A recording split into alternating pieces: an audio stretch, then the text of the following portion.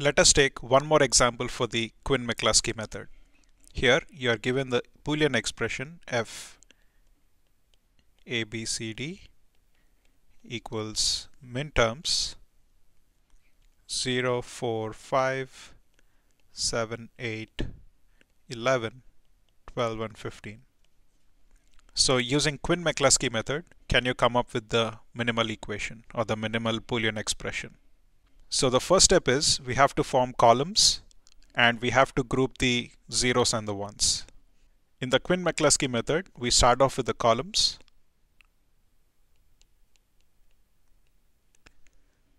Column 1. In column 1, you have group 0. Group 0 is going to contain the minterms which have 0 number of ones.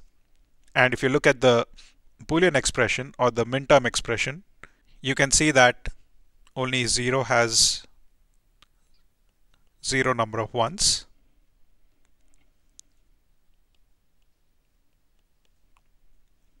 Go for group 1. Group 1 will have all the minterms which have exactly 1, 1. That's minterm 4 and minterm 8. Minterm 4 is 0, 1, 0, 0. Minterm 8 is 1, 0, 0, 0. Group 2. Group 2 will have all the minterms which have exactly 2 ones. So the minterms are 5 and 12. As you can see from the minterms given here. 5 is 0, 1, 0, 1 and 12 is 1, 1, 0, 0. Next we have group 3. Group 3 will have all the minterms which have 3 ones. So that's 7 and 11. 7 is 0, 1, 1, 1 and 11 is 1, 0, 1, 1. And finally you have group 4 which has 4 ones, or all the minterms which have 4 ones. That's basically 15, which is 1, 1, 1, 1. So this forms column 1. Let's go for column 2. In column 2, we are going to pair the adjacent groups, and we are only going to pair those minterms which differ by 1 bit. Let's start with group 0 and group 1. Can you combine 0 with something else? So can you combine 0 with 4? Yes, you can. So 0, 4 would be 0 dash 0, 0. The dash indicates that there is a bit change over there from 0 and 4. 0 and 8 also can be combined. Make sure you put a check mark for 0 and 4. 0 and 8 can be combined, and it's going to be dash 0, 0, 0. Put a check mark. That completes group 0 and group 1. Now we have to compare group 1 and group 2. Can you combine 4 with 5? Yes. And that's going to be 0, 1, 0 dash. How about 4 and 12? Yes. 4 and 12 would be dash 1, 0, 0. Put a check. 8 and 5 cannot be combined because there are 3 bits which are changing. 8 and 12 can be combined, which would be 1 dash 0, 0. That completes comparison between group 1 and group 2. Let's go for group 2 and group 3. Can you combine 5 and 7? Yes. There is only a 1 bit change. So that's going to be 0, 1 dash 1. Put a check. 5 and 11 cannot be combined because there are 3 bits which are changing. How about 12 and 7? No, because 3 bits are changing. 12 and 11? Again, no, 3 bits are changing. So that's all there is for group 2 and group 3. How about group 3 and group 4? 7 and 15 can be combined. So that would be dash 1 1 1. Put a check. 11 and 15 can also be combined. That would be 1 dash 1 1. So put a check. This completes column 2. Now we have to go for column 3. Now here we need to compare the adjacent groups as we did for the previous steps. However, the dashes also have to match up now. So there should be a 1-bit change between the adjacent groups and the dashes have to match up. So can you combine 04 with something else? The only thing that you can compare 04 is with 812 because that is where the dashes are aligning. Therefore, 04, 812 can be combined because the dashes align and there is a 1-bit change. So 04, 8, 12, that would be dash dash 00. Put a check. How about 08 with something else? The only thing that it can be compared to is 412 because the dashes align and in fact they can be combined. However, you should note that 04812 is the same as 04812, so you can in fact ignore this. However, you need to put a check. So that completes the adjacent groups in column 2. How about 4 5 with 4 5 with something else in group 3? You cannot really do that. 4 12 with something else? No. 8 12 with something else? No. So nothing can be combined. How about column 3, group 3 and group 4?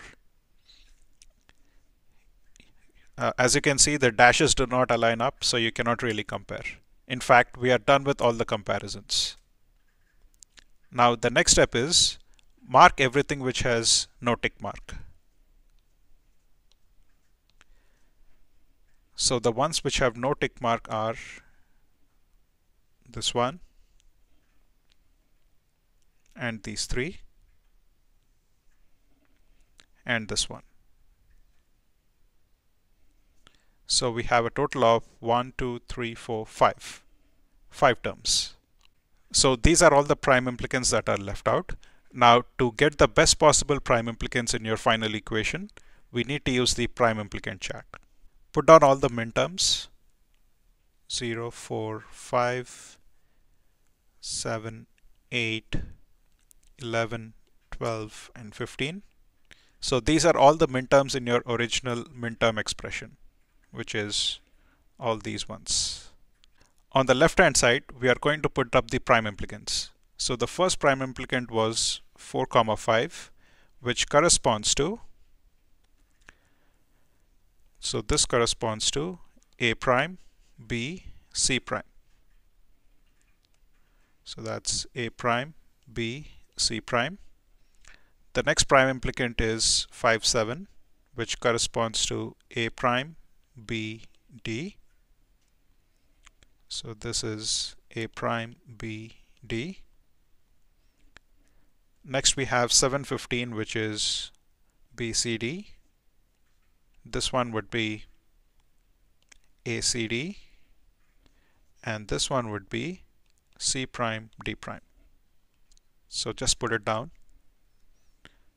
7, 15 would be B, C, D. 11, 15 would be A, C, D.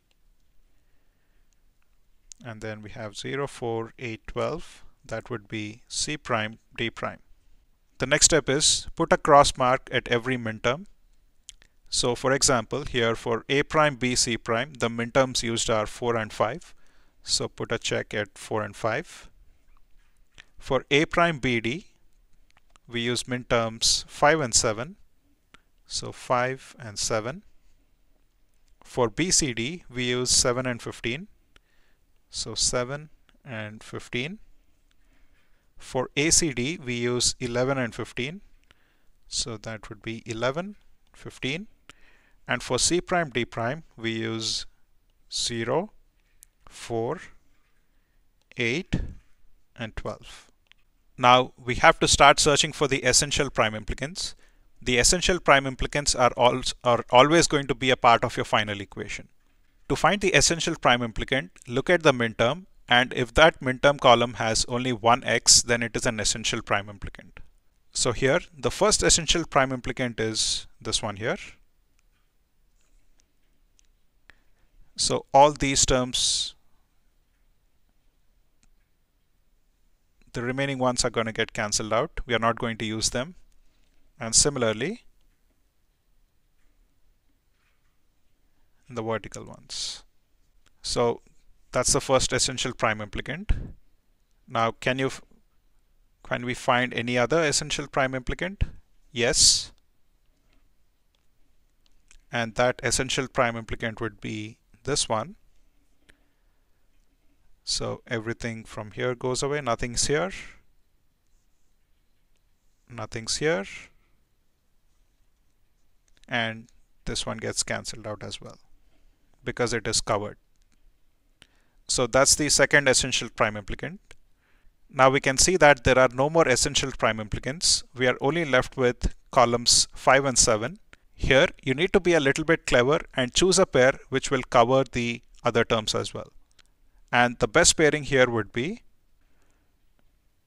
this one here, because this gets cancelled away and this gets cancelled away. So your final expression would be f equals this essential prime implicant, which is C prime D prime, or this essential prime implicant, which is ACD, or this prime implicant, which is A prime BD. So that's the minimal expression. Now let us try to use a K-map and see if you are getting the same answer. Let's draw the K-map. Plug in the minterms. So we have 1, 1, 1, 1 here, 1, 1, and 1, 1. Start making the groups. So this is the first group, this is the second group, and this is the third group. So that's the best possible pairing that you can come up with. This one would be C prime D prime. This one would be A C D, and this one would be A prime B D. So your F equals C prime D prime, or A prime B D, or A C D. As you can see, these both are matching up.